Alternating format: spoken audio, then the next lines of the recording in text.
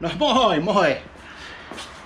Ajattelin tässä vielä syksyllä ainakin nyt tässä vielä yhden videon kuvata ja ajattelin pitää tässä tämmösen viikon pienen kesäloman tähän kylmien kelien kunniaksi ja sitten ajattelin, että tässä tehdään yksi tämmönen dynoreissu vielä tällä autolla ja katsotaan että onko kaikki ponit tallella ennen syksyä. Ja itse asiassa nyt käydään Porvoossa samassa dynossa kuin viime vuonna penkitettiin viimeinen veto.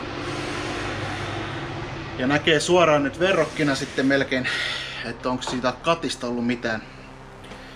Joo, kun viime vuonnahan siinä oli katti kiinni. Niin siinä ehkä pari heppaa hävisi, mutta se selviää tänään. Niin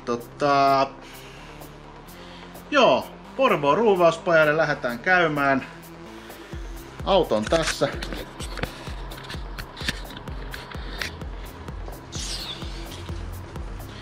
Tein tommoset uudet maalaukset näihin vanteisiin.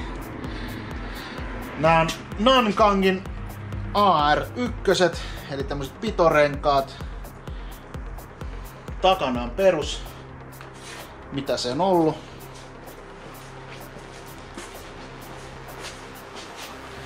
Ja puskurikin laitettiin paikalle. Tässähän nyt tällainen RS4-puskuri, mikä mulla oli siinä vanhassakin. Kohtalaisen hyvinhän se tuntui siihen nyt värien puolesta istuu, vaikka ei se nyt ihan sama väri on. Mutta otetaan jotain dyno-videoakin sitten taas kerran.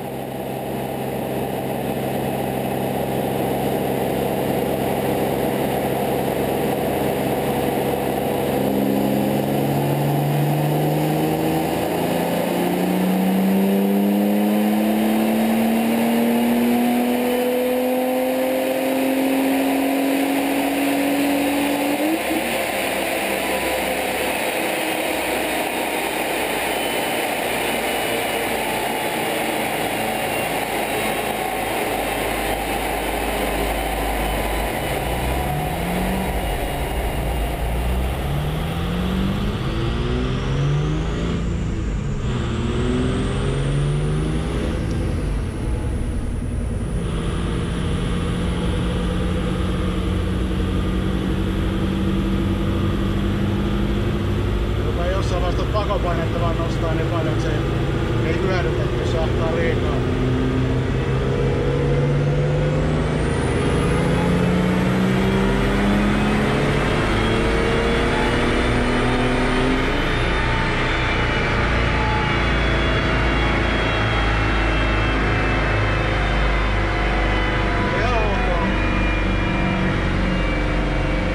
Ei ollut kuin vähän yli 4 baarin pakasta.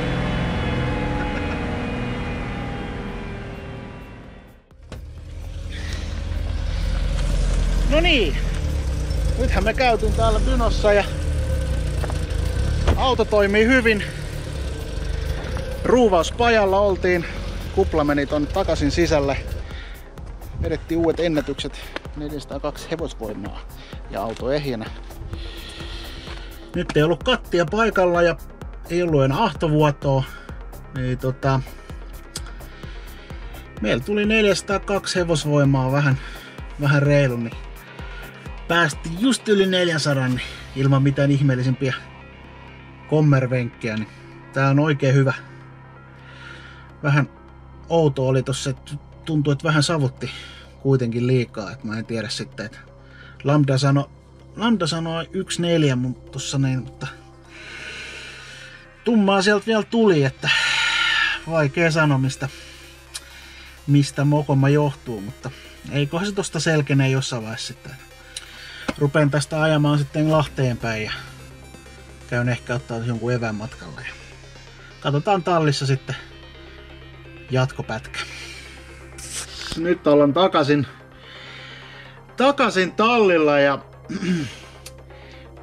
aika hyvät fiilikset on tosta, että tuli yli 10 hevosvoimaa lisää ihan vaan sillä, että otettiin katti pois ja lisättiin boostia. No okei, täytyy sanoa, että todennäköisesti se katti ei ahdistanut, mutta siis kaikkihan varmaan vaikuttaa. No sen verran tossa vielä viimevuotiseen on, että lämpötilakin oli 10 astetta, nyt enemmän kuitenkin. Et viime vuonna oli karvalta 9 ulkolämpötila tai lämpötila dynokopissa ja nyt oli melkein 20. Ja nythän oli vielä kenno puskurin takana piilossa puolittain, että siinä ei ehkä ilmansaanti ollut niin hyvä kuin viimeksi, niin ihan hiton hyvä. Ahtopainetta nyt oli, mitähän mä sit kerkesin katsomaan tosta videolta, josko joku 3.6-3.7 baaria ja jopa paina nyt jotain sen 4 baarin pintaa. Yes, ja kävin sit tossa samalla matkalla sit kun kerrankin auto oli ajokunnossa, niin otin tosta yhden 100-200 vetoa ja 100-160 vetoa. Et kyllä siinä niinku tuntui, että vetoa on enemmän kuin aikaisemmin. Et nyt oli 11 sekkaa toi 100-200. Toki ihan pieneen loivaan alamäkeen dragin mukaan, mutta katsotaan mitä se korjattu tulos on sitten. Varmaan joku 11,5 mä veikkaan. Siinä ei vaihdot mennyt ihan nappiin ehkä, mutta siis 100-160 vetoa, mikä mä vedin sen aikaisemmin, niin se on, siinä kun napsahti omasta mielestä vaihteen vaihdot kyllä aika hyvin, niin se oli alle 5 sekuntia. Ihan kelpo. En kuvannut videoita niistä, koska oli hetken mielijohde vaan, kun motoria ajelin Lahteen, kokeilin siinä sopivasti, kun oli väliä liikenteestä, niin pikku neppi siihen kohtaan. Mutta tosiaan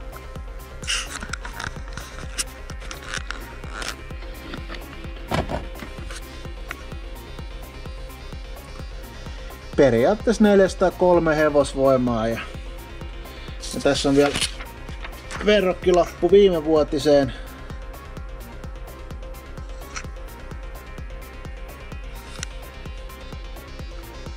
Lämpötila siinä näkyy ehkä, joo. Ihan hyvä. No niin, tästä on kuitenkin sitten hyvä jatkaa. Ja tämähän oli kans muuten sitten vakiopumpulla vielä, että mä en ois vielä vaihtanut viripumppua tohon, kun mä halusin katsoa, että mitä tästä saadaan vielä irti.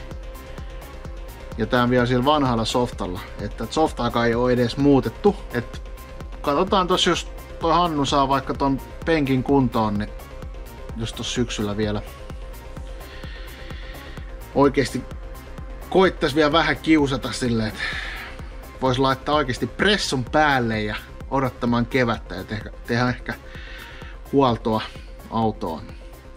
Mut hei, ei mitään. Kiitoksia kun katoit. Ja ensi kertaan taas. Moikka moi!